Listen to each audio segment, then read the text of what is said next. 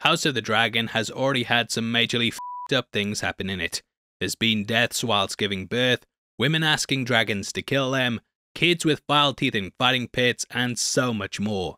However, there's an even worse moment coming down the line that I thought we'd talk about in this video. Now, either you've read the book and already knew what it would be from the thumbnail, or you haven't and are just curious by the tease with Helaena. Either way, I will be spoiling one of the upcoming chapters in the book, so if you don't want to know, then I'll recommend you head off like Aemond. Please hit the thumbs up button if you enjoy the video, you sick f***. And make sure you subscribe for more House of the Dragon breakdowns. With that out of the way, huge thank you for clicking this. Now let's get into the video. Okay, so in order to set the situation up, we have to talk about one of the major deaths that happens early on in the Dance of the Dragons. Viserys and Aemond are both dispatched to Storm's End in order to try and get people on their side. The Baratheons are a major house, and having them on board would have the potential to swing the civil war in their favour. Aemond arrived there first, and he agreed to marry one of Lord Borros's daughters in order to strengthen both sides. Viserys showed up not long after, but as he was already betrothed to his cousin, he couldn't do the same thing. Aemond demanded that he cut out his eye, and though Luke didn't do this, Aemond eventually did get his revenge. He followed Lucerys out, and on the back of Vhagar, he killed him with his dragon. Upon learning this, Daemon promised Rhaenyra that there would be a son for his son, and this is where things really start to go down. Daemon went to Mysaria, who, as we've seen, has now amassed a foothold in the underworld of King's Landing. She runs almost all aspects of it, outside of the seedier elements like the fighting pits we saw in episode 9. Daemon asks for her to become his instrument in order to inflict pain on the Hightowers, and she hires 2 assassins in Blood and Cheese. According to the books, one was a sergeant in the City Watch that had his gold cloak removed for beating a prostitute to death. The other was a rat catcher who had worked in the Red Keep.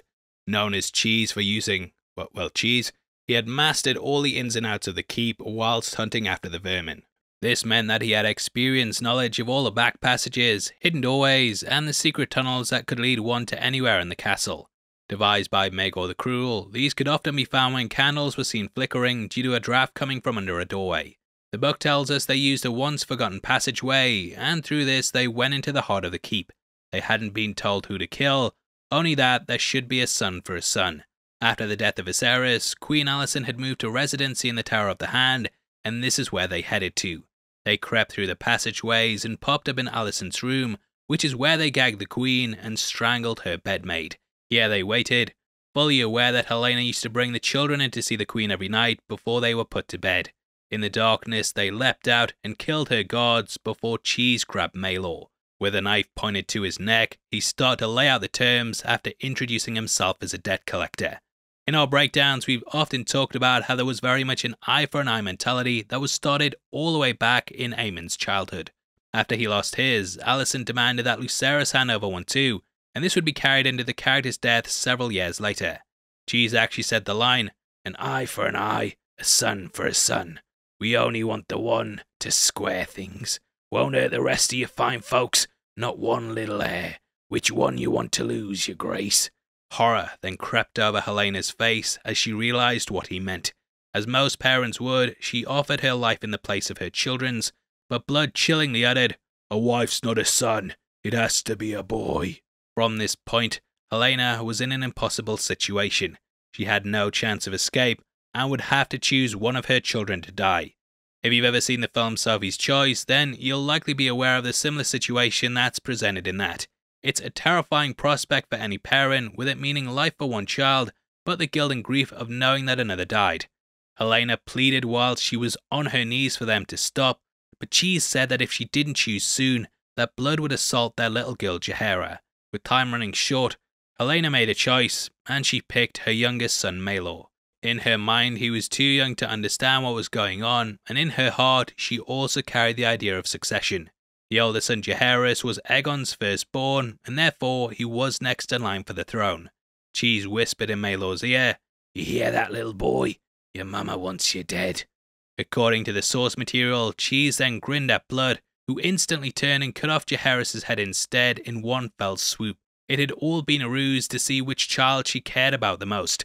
Jaehaerys was killed then and there, and Maelor would spend the rest of his life knowing that his mother chose him to die over his brother.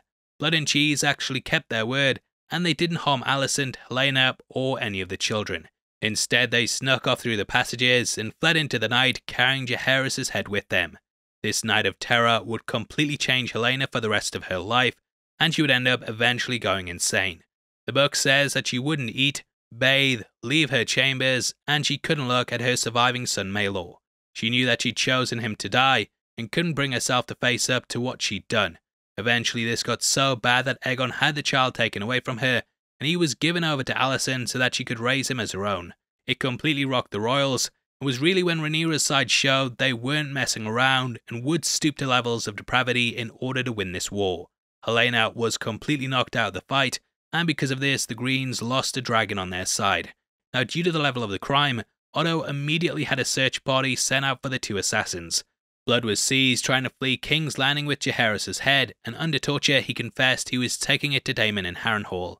Whilst he was being cut apart, he told them who'd given him the job, a woman named Mysaria. Blood was tortured for 13 days before he was eventually allowed to die, and Alicent went to Larys and asked that he find out his real name. This is so that she could have his entire family murdered, but whether this actually happened or not is something the book doesn't tell us. The King's Guard searched the streets of King's Landing looking for both Cheese and Mysaria, but neither could be found. King Aegon demanded that all the rat catchers in the city were to be hanged, and after this was carried out, 100 cats were brought in to try and hunt the rats instead.